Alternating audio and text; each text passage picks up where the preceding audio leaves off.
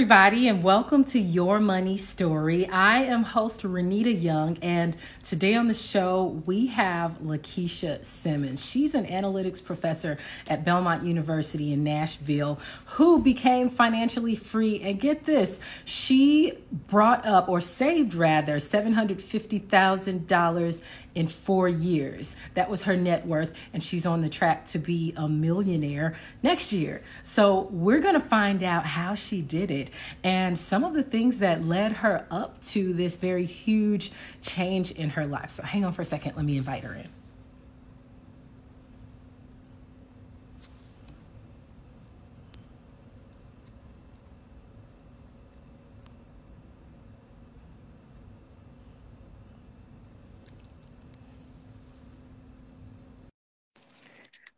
She's almost here, guys.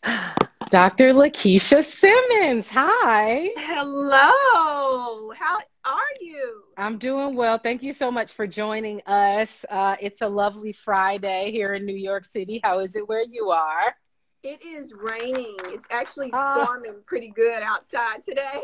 Oh my gosh. So we have a lot of rain coming this weekend too. I'm kind of bummed out about that because of the long weekend, but it's okay because we could use just the time to chill anyway. But we should start with your money story. And so from what I understand, you didn't grow up with, a lot of wealth. A lot of us don't. But you had teen parents, pardon me, in Indianapolis. And so tell me, what was your relationship with money growing up?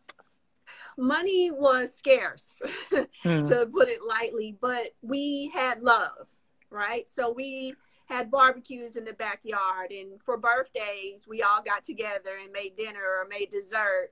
So we found ways to, even though we didn't have much money to spend, we found ways to spend time with family and still enjoy life. And so that's how I grew up with money, and that's really been my mindset with money, is about experiences and then enjoying myself and to treat myself every once in a while. But for the most part, I like to stay pretty frugal. Stay pretty frugal. And I think it's pretty cool that you're doing that now, even though you're almost a millionaire. We're going to get to that in a moment. But you had a turning point after your first marriage ended, unfortunately. What was that turning point? Yeah. I realized that, I went to college. I was able to go to college, first generation, because my mom dropped out of high school. My dad did graduate high school, but he went off to the Marines. And so once I went to college and got that job, I started living the quote unquote American dream. So I, got the big house, got a nice car, took the vacations.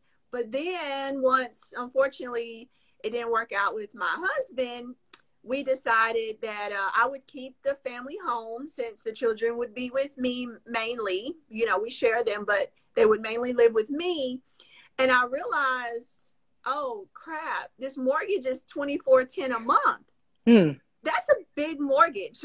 And when you have two incomes and you both graduated college and you're thinking this is what you're supposed to do, this is the American dream, that's what you do. But that turning point for me was, oh no, when I started looking at the budget and looking at the numbers, they didn't make sense anymore with my income and all the expenses. And I said, what am I going to do? And my goodness. And I just need to say that $2,400 in Nashville back then, that's a heck of a lot more, because the cost of living is so much cheaper than where I am now in the Northeast. So I can only imagine how stretched you might have felt at that moment. Exactly. Very stretched. Okay. And so then you discovered the FIRE concept. Tell me how you started your journey to financial freedom. Yes. So I'll never forget that evening. It was December 2016, going into the new year. And I was alone in that big house. The boys were with their dad bringing in the new year, and I was on my own. And I said, what am I going to do here? There's a new year coming, going through a divorce. What am I going to do? And so I was very sad that night. I was alone. But the next day I woke up, I said, it's a new year. I've got to make a change. And I started searching the internet and saying, what can I do as a woman to be financially independent, because I knew I didn't want to be in this situation anymore where I'm strapped for cash. I'm living paycheck to paycheck. It doesn't make sense to do that. And, you know, being a professor, having a PhD, why am I living paycheck to paycheck? So I started looking up, should I sell my house? Should I rent? What should I do with this house? And that's when I came across the FIRE movement. Financial Independence, Retire Early. And if you've heard of it, type in the comments if you've heard of the FIRE movement, because I want to know who's heard of it.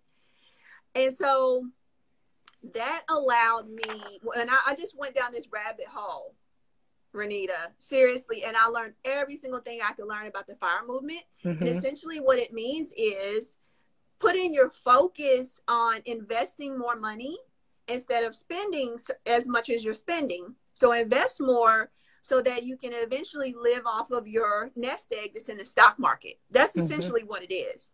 And so that's what I did. And the first thing that the people in the FIRE movement, with most of them, not all of them, most of them would say, sell the big, huge house because it's just a money suck, right?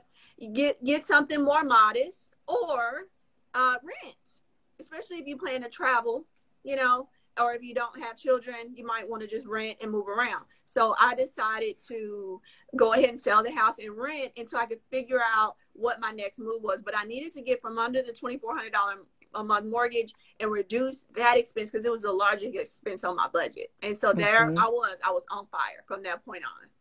On fire for fire. I like it. And so you also made some goals. And I want to know, you picked up side gigs too at some point. What were some of the side gigs that you had? Yes. So I recommend that to everyone. Think about what specific or unique skills that you have. What's something that's really special about you that you can share with the world to help them? And that's probably your number one side hustle. So for me, I was a professor, but I also was a woman in corporate America. And I was a Six Sigma black belt, okay, for Caterpillar Financial. Caterpillar Inc. is where I got my black belt. And so I decided, how can I use this to teach other women how to excel in the business world? And so I wrote a book called The Unlikely Achiever. And in that book, I have actual pictures of me doing body language, teaching you how to hold your hands, what to do, what facial expressions to use, how to move your body to look like a leader, to exude leadership, and to run a meeting, and how to negotiate, which is a big one for women. How do you negotiate? Huge. And so I put all that into the book, and it's available on Amazon. Plug The Unlikely Achiever. So that was one thing. And then I started doing workshops with women to teach them these things hands-on. And so you can find all those workshops on my website as well, especially about money. And so that helped me grow my nest egg, because all of the extra money from my side hustle would go into the stock market. So I really highly recommend that you think about what's unique for you and how you can teach others and help others, and package that into your side hustle. Now, you also cut out a lot more expenses, as well as a very personal one for us ladies and gentlemen. You started to do your own hair and cut your son's hair. But what were some other things that you did to try to save money? Grocery shopping, things like that? Yes, absolutely. So what I recommend people do is go through your budget line by line. Put every single thing in that budget and go line by line and say, how can I reduce this? Figure out a way to challenge yourself. So one of the first things that I saw, that I was spending a lot of money on groceries. And I remember growing up, my mother shopped at Aldi and Save a Lot. And everything was delicious that she made. And so I said, let me get back to that. So I started shopping at Aldi again. And they have gluten-free options. They have organic produce. I mean, I've been so happy shopping there. And it just really slashes my grocery bill, especially with two boys. Phone bill. Don't be afraid of the prepaid. They're actually good. I use a prepaid plan that I've used for several years. And I just haven't had any issues any different than I would have with a name brand company. Okay. So think about that. You have to really think outside of the box with these sorts of things. I save a lot of money by shopping on Amazon for things like toothpaste, toilet paper, paper towels, which we try not to use. We use cloth, but you need paper towels sometimes to clean something from the floor, different things. But that saves, because then I'm not going to a big box store and then I end up coming out with $200 worth of stuff, and I'm like, how did that happen? It happens. So, it definitely does. So that's pretty interesting, though. I'm wondering, though, it sounds like you do, but I need to hear it. Do you still do these things now that you're an almost millionaire? Okay. Yes, I keep my living expenses around $36,000 a year. Wow. And that's because I decide what is important to me. What do I value? And that's what I really challenge everyone to do. Think about what you value in life. What is it that you truly value? For me, I value time with family, which is so interesting because that's how I grew up, with those backyard barbecues. Right. Someone's birthday, we're going over their house. And so that just being around each other, laughing and joking, or watching a movie together, or award shows coming on. And so since that's what I value, I figured out that shopping a lot, I don't really value that. I was doing it mainly because it was something to do, or I just had the money, or I see some advertisement, then I just go buy it, but I wasn't thinking about it. And so now I'm just more aware of what I buy and when I buy it. So I just buy things that are timeless, that I can have forever, that, I'll save up for something in particular that I want, so that I don't make impulse purchases, right? But things that'll last. Think for the boys, and I'm not afraid to say this, and I've already told the boys, for their summer play clothes, because summer's here, they're boys and they play hard. They do sports, and they already know we're going to the Goodwill to get them a bunch of just t-shirts and shorts to play in for the summer, and they're completely okay with that. They don't mind it. But for church clothes and things like that, we'll get something nice that will last and that will pass down to the other brother. But there's no reason to just get all expensive clothes that they're just going to get dirty, Absolutely. So it's I understand. those types of decisions. Very good. And just being strategic about, how much you value the things that, you do have, where is it going, how much it needs to last. And so I want to talk about your investment strategy here. You, now, contrary to the traditional ways of building wealth, which many folks say are just saving, right? A lot more people have been going the route of institutional investors and getting more invested in the stock market. And so you have a specific strategy that you use. What's your investment strategy? I do. This is a strategy that anyone can start with. And the first part of it is a 3-part strategy. Number 1, you have to reduce your expenses. So that's what we've been talking about so far. So if you've missed that, make sure you go back and watch the replay. You have to do that first to find money to invest. The second thing is maxing out your 401k at work.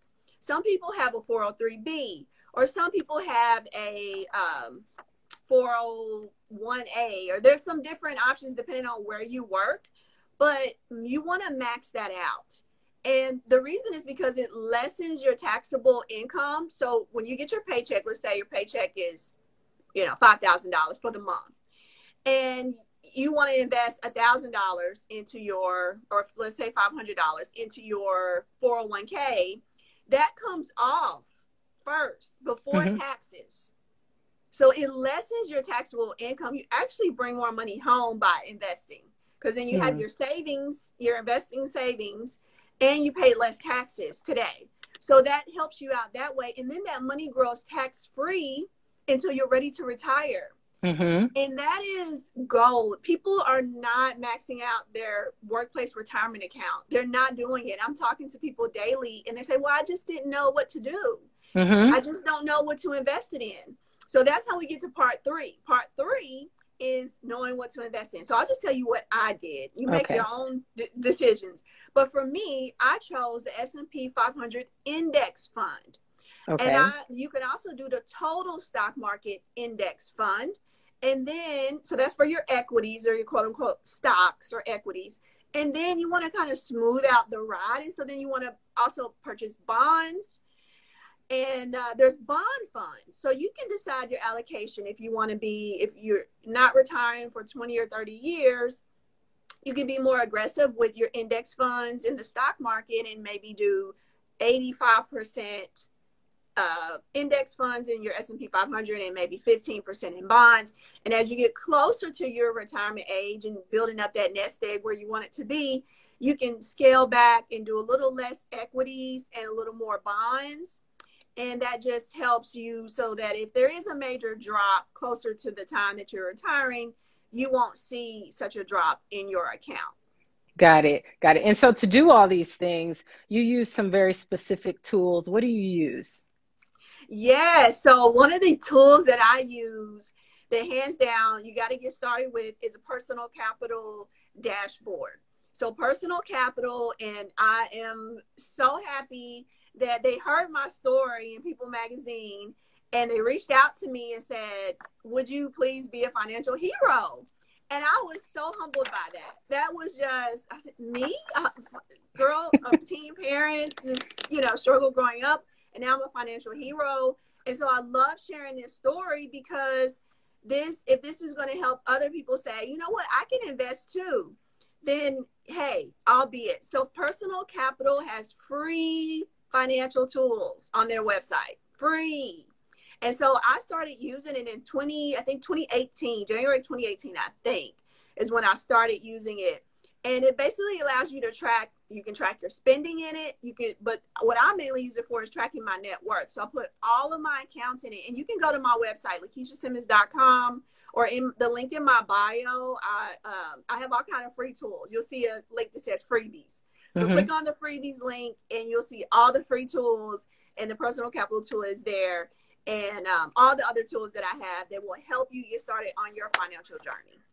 Congratulations on being named the Personal Capital Hero. You're joining the ranks of wellness icon Deepak Chopra and Baron Davis, pro basketball all-star. And so what you said how it made you feel, but what does it truly mean to you to be able to be such an ambassador? So humbled. It's a duty of mine. I feel like this is a job that God has given me to do, and I'm all for it. Because the way I grew up with very little. We grew up very humble, but my family, they had so much love, and they still, and I want to help others get on their financial journey and reach their financial independence number, whatever that is. It varies for everyone. And so this is a role I don't take lightly. I don't take it lightly. And so thank you for having me here on the show so that I can share with others and help them on their journey to financial independence. Great. And I should mention that Personal Capital is an Empower company. Empower might sound familiar because it is a fund manager. A lot of retirement funds are managed through Empower. And so what I want to know also is about your book. You mentioned it earlier, The Unlikely Achiever. It's 11 Steps to a Happy and Prosperous Life. And so it's really a workbook for women, and really men can do it too, to gain more self-awareness, build self-esteem. You have photos of body language in there as well. And so you also mentioned these 3 things that you need to do every day to be successful and reach these goals. What are those 3 things? Absolutely. So these are just in general, you have to be poised. Okay. So poise is believing in yourself, right? Poise is how you carry yourself. How do you stand up and be strong and just be poised? The second one is being persistent. Do not give up. I want people to look to the inside for their happiness. Don't look at the environment. Don't look around, because if you look around and say, oh my goodness, it's stormy outside, it's such a bad day, right? And then you're going to have a bad day, because those bad thoughts lead to bad feelings. So I want you to start from the inside and be persistent and say, you know what, I can do anything. If Lakisha Simmons could be a millionaire from where she grew up, then surely so can I. That's what I want people to say. So be persistent and don't give up. And the third one is be prosperous. And with being prosperous, that means getting the education that you need. That you can take free online classes, watch YouTube videos, do what it is you need to do to get the free education. On my website, I have a blog that has tons of information, step by step, how I did everything. Go read the blog. Plenty of free information to help you on your way. And so be poised, persistent, and prosperous. I like that alliteration too. And so briefly, before we get to questions, you're an analytics professor. I know that background probably prepared you very well for this transition. Am I right or no? You know, the funny thing is, when I was growing up, I never thought I was good in math. I always failed my math classes. In high school math, it was the toughest. Freshman math, sophomore math, it took for me to change my mindset about numbers. And I hear people all the time say, oh, I'm not good with money. I'm not good with math. I'm not good with spreadsheets. That's because you told yourself you're not good with it. But when you change your mindset and say, this is something I need to learn how to do, and I need to get good at it, period. Again, being persistent. And so that's what I did. I turned it around when I learned about college. When I learned that, oh my gosh, college, I want to go there. And I said, I have to do better in math because I have to take an entrance exam. And I buckled down and I did my best. And so, believe it or not, now I'm an analytics professor. Who would have thought? Because I always thought I was terrible at math. I can identify. I used to think the same thing. And now I'm a financial journalist. I think that's kind of funny how it works out. And so on that note, you talk a lot about fear around money, specifically what women have, you know. And so what I know is that a recent personal capital and power retirement survey, it said 62% of single moms, they report not feeling confident about their ability to be able to plan for retirement. And that's compared to around 40% of folks overall. A lot of that has to do with fear. Like, what is your answer, your take on fear issues that women specifically have around money? Oh, yeah, this is good because I want women to turn that fear around. And I get it. I understand why it's scary. I've been there. Okay. Especially going through that divorce, from growing up and then going through that divorce and feeling that heavy weight of it. So I understand fear, but I want you to just shift that mindset and know that fear is not from in you. Okay, that's the world. That's you looking at the environment. If you look inside yourself and you know what you are capable of, you have to put fear to the side. Okay, fear will hold you back. Look at me, a millionaire. I'm not an actress. I'm not a superstar. I'm not a singer. I'm not these things you associate with millionaires. Right. I'm a teacher because I saved and I invested and I kept at it. I was persistent. Got a side hustle, invested more. You can do it too. All right. I don't want women thinking that they can't do something. You can do anything. Please look at my story and see that there's nothing that I wasn't born with money. I don't come from money. I'm still working to get my mother out of the situation so that she can retire comfortably as well. Okay. So you can do it. That's very good. And thank you for saying that. It's so many congratulatory and thank yous in the comments. They're saying, thank you so much. I needed to hear this. I needed to purchase your book. And I'm looking for a few questions. Well, one person says, is this all in your book? And maybe you can run through just briefly a couple of the things that I didn't mention that are in your book. Yes, absolutely. So there is a section in there on money and budgeting, but the majority of the money stuff is just on my website on the blog. So, but it is in there. So I highly recommend getting the book because I'm teaching you the skill sets that you need to run a successful business, the skill sets that you need if you're in a workplace. How do you become a leader? Do you want a promotion? Do you want a raise? I teach you how to negotiate the raise. I teach you how to give your elevator pitch. Most people aren't doing it right just because they've never been taught. So I teach you how to succinctly, in 4 sentences, you have the perfect elevator pitch to get what you want out of someone when you meet them immediately. So things like how to dress for where you want to be. Don't dress for where you are. It doesn't matter what your position is today. If you want the corner office, you have to dress like the person in the corner office. So I teach you about what colors to wear. We had a debate in the book about heels or flats. Really? Right? Yeah. What was the result of the debate? Well, I haven't finished it yet. So So I'll leave that up to you to decide, but Okay. I give you kind of the pros and cons of each. And so all of that is in the book. It's just all the soft skills really that we're not taught. No one, if you had a great mentor who was a leader, I love Oprah Winfrey. Okay. If anybody knows Oprah, please connect me. But I always think, what would Lady O say? What would Lady O do? What would, really? What would, yeah, I love her. In my mind, she is my auntie. And she actually went to the same undergrad college I went to. And I just look up to her so much because she's such a strong woman. And I look at her body language. If you've ever watched anything that Oprah does, look at her body language. Look what she does with her hands, the way she crosses her legs, how she sits. And so all those things I've studied over time, all of that is in the book. All of that is in the book. That's good. Okay. Well, we're about to wrap it up. What are your final words for people who are just starting this financial freedom journey? Easy, easy, easy. This is what you have to, well, it's not so easy, but it's an easy statement for me to give out, but it takes some practice. I want you to shift your mindset from spending to saving to investing. So we've all been taught to save, right? Oh, we should save, we should save. It goes in one ear and out the other. Well, saving doesn't really grow your nest egg the way I was able to grow mine so fast. You have to make sure you save for emergencies, but then you have to invest. You have to invest in the stock market or invest in a business or invest in real estate. You know, maybe get a rental or buy a duplex, live in one side, rent the other side. You have to think about how you can make your money work for you. And I wasn't taught that growing up.